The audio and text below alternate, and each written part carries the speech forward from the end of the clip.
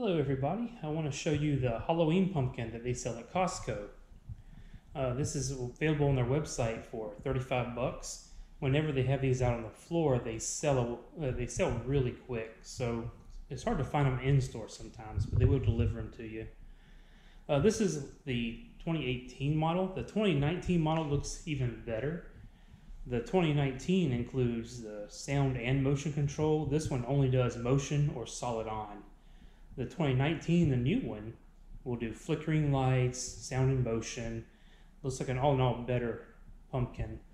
Unfortunately, these take 4 C-size batteries, and people hardly ever have those around, and who wants to buy those? And it's kind of a shame that nowadays they don't include a plug in the back where you can add an adapter. But the cool thing is that the 4 C-size batteries hooked up in series is 6 volts.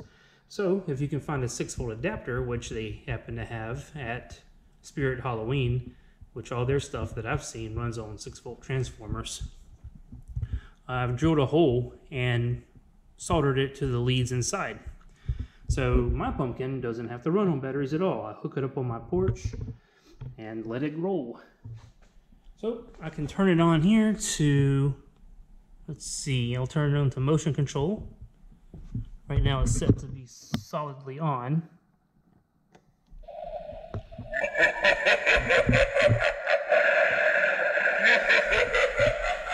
All right, it's going to run through its motion for a minute here.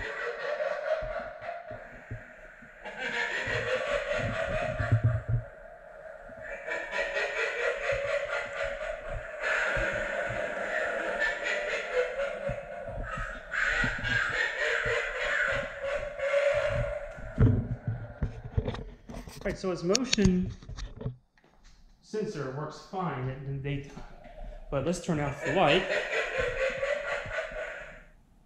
Okay, I have the lights off and I have my cell phone light just for a little bit of ambient light because this motion sensor will not work in pitch dark.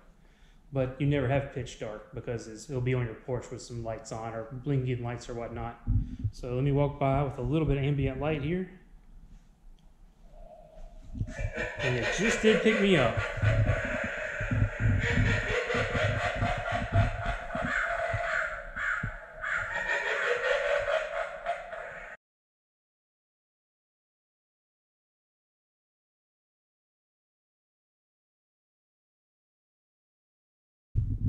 All right, so let's open this thing up and I'll show you how I made it work on a transformer.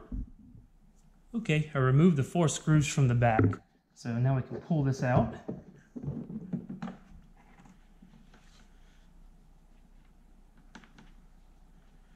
All right, you can see here where the motion sensor connects right here, and they have it hot glued together. So that's not a big deal. I can leave that connected for now.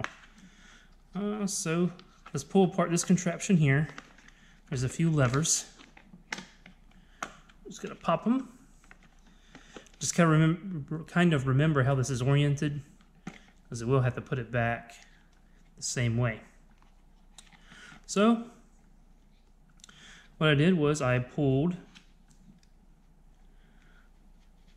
the cord through from the 6-volt transformer, and then I cut the leads, the red and black leads here that go to the board to power it.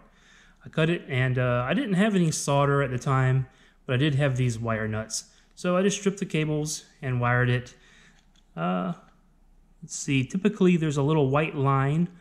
There's 2 of these, well, the 2 black lines here. One will be marked with a little faint white line. And I connect that to the red line. And the solid black line goes to the solid black. So that's easy to remember. Solid black to solid black. Little white line to the red. And what's probably the most important part here is to tie a knot. Tie a knot in the cord right here.